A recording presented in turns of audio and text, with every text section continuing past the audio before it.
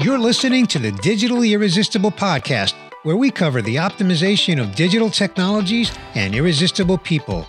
Brought to you by iQor. Each episode features someone who sheds a little more light on the ins and outs of delivering a great employee and customer experience that has a measurable impact on the business. And now, here's today's guest. Hey, welcome to another episode of the Digitally Irresistible podcast. I'm your host, Bernie Borges. Today's guest is Andrew NcNeile. Welcome, Andrew. Hi, Bernie. Lovely to see you.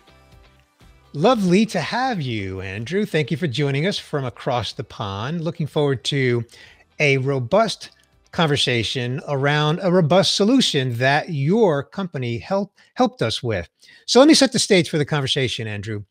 As you know, at the start of 2020, iQor already had a very stable, robust work-at-home solution in place. In fact, we had deployed it years earlier to various domestic and offshore programs.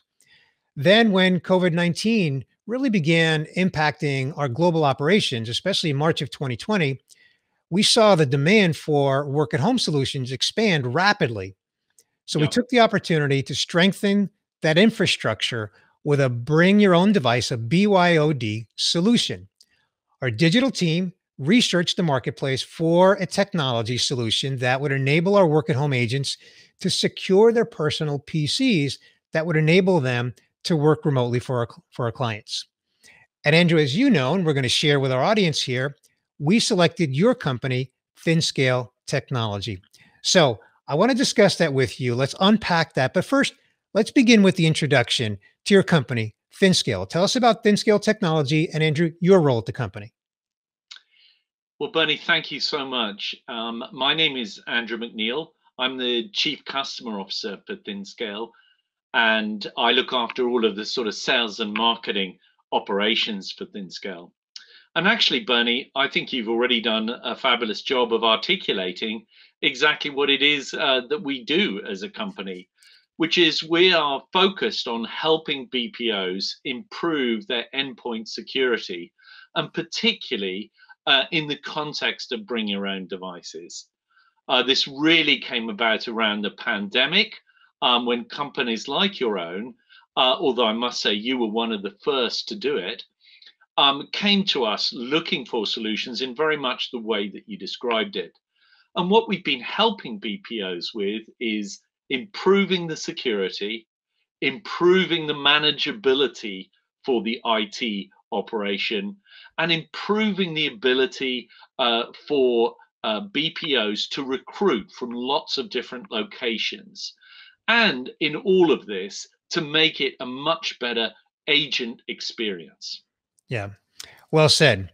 Well, I want to kind of talk through some of the points you actually just hit on, Andrew, right there. And the first one that I want to address is really the need for speed in transforming agents into a work and home model. In fact, in the early days of COVID, iQor moved 18,000 employees to a work and home model in 3 weeks.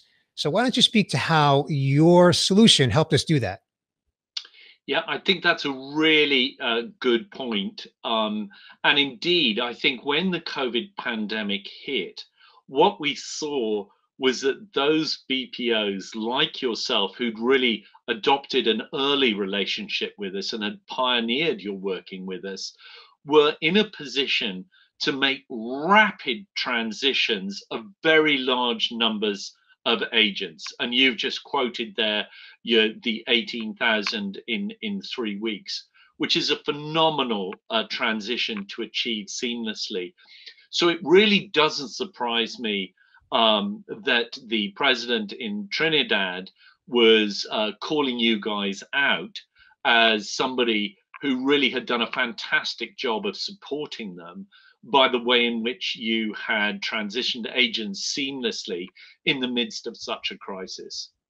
Yeah, in fact, I have that quote ready to go here. It's not something I've memorized, but it was actually the Minister of Trade at Trinidad and Tobago. And what she said is that iQor Trinidad Limited, a global BPO, which offers support for several international telecommunication and retail companies, has managed to retain its employee base of over 1,000 persons and has transitioned 95% of its workforce to work at home, providing an internet allowance to support team members who required that extra support.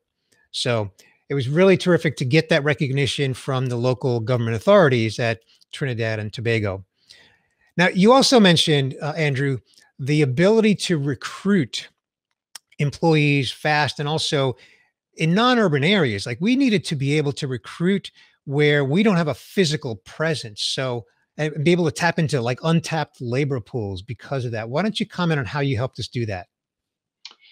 Yeah, no, I think that's a critical part of what we've been able to do in terms of execution and support for BPOs.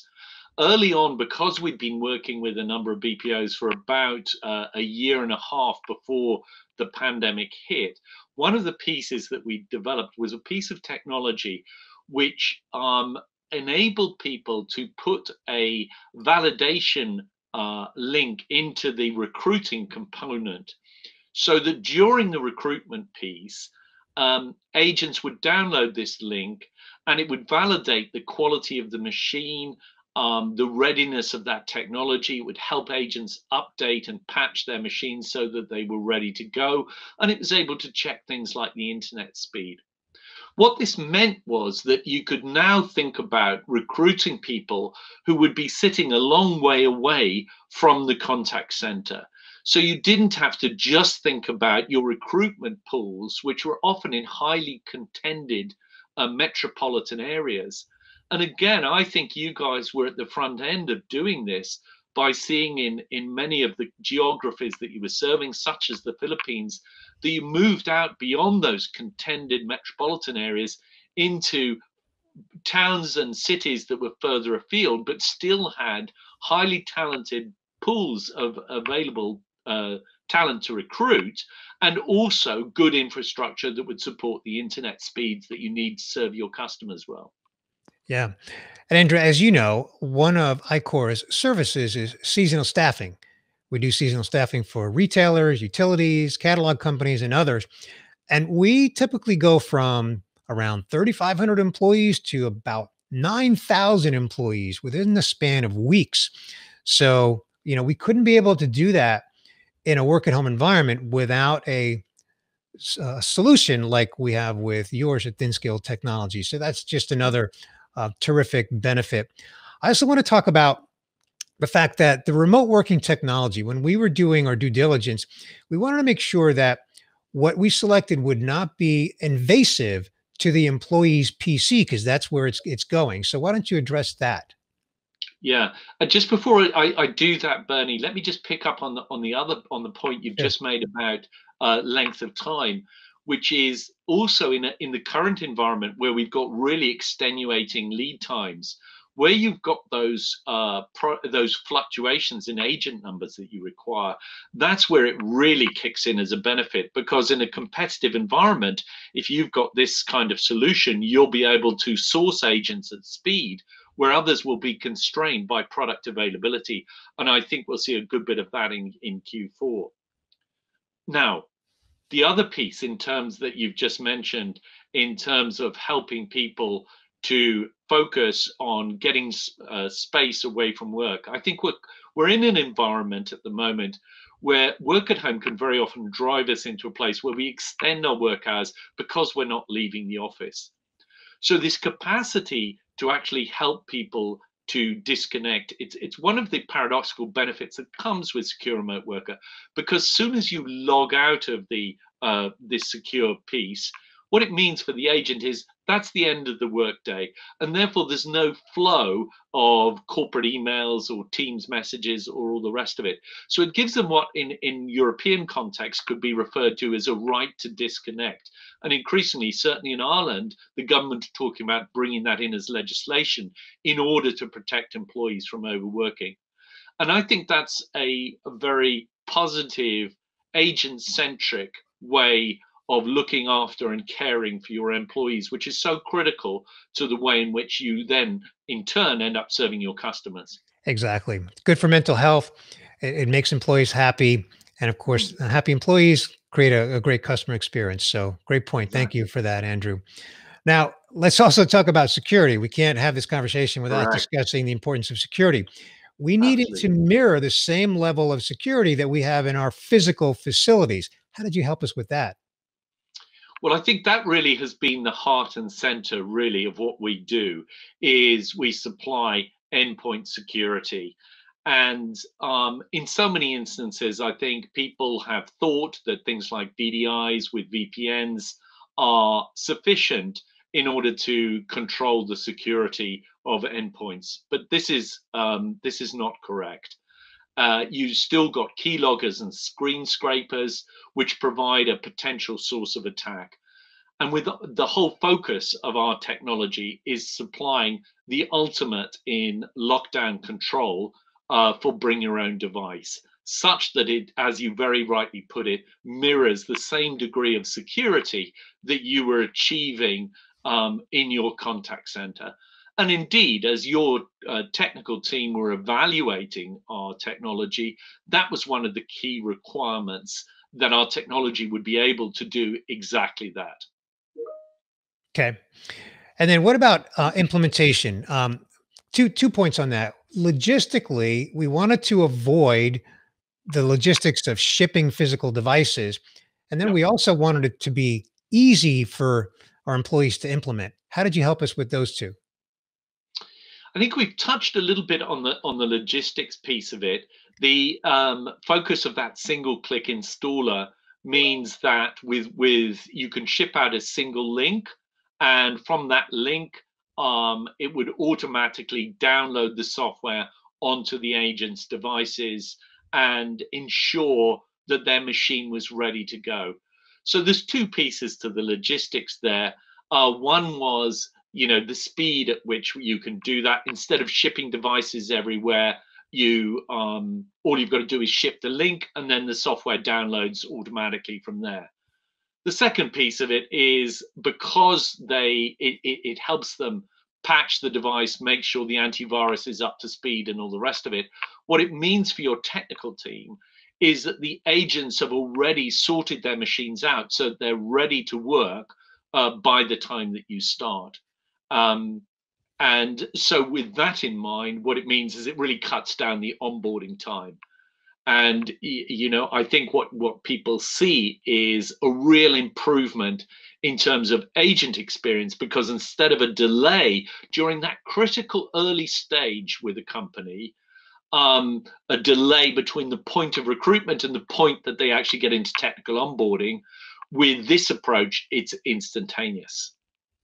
Was Okay. there a second part to your question, Bernie? Yeah, no, I think we've covered it because we've actually been touching a lot of topics. Even in your opening remarks, Andrew, you did a fabulous job in that elevator uh, statement of touching on a lot of these topics that we've been unpacking a little bit. So I think we're good on that. You've touched on again the importance of providing a good experience for the employee and how it's good for their mental health and how it really allows them to be a happy employee. And at iQor, that's it's everything to us. It really is. We use the word irresistible. It's in this podcast name. We have an irresistible culture at iQor. So it's very important that the work environment, the tools, the technologies that we deploy to our agents really allow them to be happy and allow them to be irresistible so that they can, in fact, create a great customer experience. So I think we've already touched on that very sufficiently. I want to ask you one final question before I get to my final question, Andrew, and that is, since you've been working with us for a while now, and I'd like to know, tell us, and this might be putting you on the spot a little bit, but tell us what's it been like to work with iQor as a partner. So I think you might expect me to be very positive because I find myself on an iCall podcast. But the nice thing is that I actually can be very positive about it, simply because it is true. Um, I think really from the very first time that I met Tan Shant, who's your senior VP of technology, he and I really just got on extremely well right from the get-go. I think you have a fabulous team, and that experience that I had with Tan has really carried all the way through the company with the other people that I've met. Um, I think, like in any vendor partnership, you're demanding and you expect high professional standards, and indeed, I would expect no less. but it's really all done in a sense of partnership and goodwill. And out of that, I think we have built an operation together that has really worked extremely well for both of us. And I think in any company, you have, there are certain companies that become favorite customers, and I would have to say iQor is one of mine. Well, thank you, Andrew. I appreciate that. And Tarn, if you're watching this episode, I want to have you on one day. So I'm knocking on your door, your digital door, to have you on the podcast one day. So everything you said about Tarn is so accurate, and thank you for sharing that. And we get to our final question, and I think you know what that is, and that is, when you are not working, what do you like to do for fun? Well, having just come back from holiday, one of the things I love to do is surfing. And if you're in Ireland, that involves boogie boarding in very cold water with lots of wetsuits and usually in driving rain. But it's fun nonetheless, and you can stay in and at it for a good few hours. Um, when in non-COVID times, when we were able to travel, skiing was another of my passions. Um, I love traveling generally, and in fact, I took a sort of 4-month break when I left Dell a good while back, and my wife and I traveled extensively around Africa and South America, and I thoroughly enjoyed that and saw lots of wonderful things. I read and really enjoy that. I studied literature at university, so reading has always been a passion of mine. So that and movies and theatre, those are the kind of things that keep me They all relaxed. sound fascinating, but I have to say I have a visual of you boogie boarding in the rain um, in a wetsuit. So that sounds fun and exciting. So thank you Uh, for it's lovely, and the rest of the beach is empty, so you have 3-4 miles of beach and the waves and just the rest of the family. yeah, that's awesome. Andrew, where would you like to send our viewers or listeners to learn more about what you've got going on at ThinScale Technology? So I think probably the best place is go to our website, thinscale.com, and hopefully you will find all that you need there. My email address is andrewmc@thinscale.com. Very welcome to write to me directly, and very happy to talk to you about any aspect of what I have been talking about here today. Terrific. Andrew, thank you so much for taking time out of your busy schedule to join us on this episode of the Digitally Irresistible podcast and sharing with us just really what went into the deployment of our work at home force, spanning many thousands of employees, using your ThinScale technology solution that really enabled to do that securely and efficiently. Thank you so much, Andrew. It's a pleasure. Really enjoyed being with you, Bernie. Thanks for listening to this episode of the Digitally Irresistible podcast, where we cover the optimization of digital technologies and irresistible people, delivering a great employee and customer experience that has a measurable impact on the business. Brought to you by iQor. Be sure to subscribe on your favorite podcast player so you don't miss future episodes.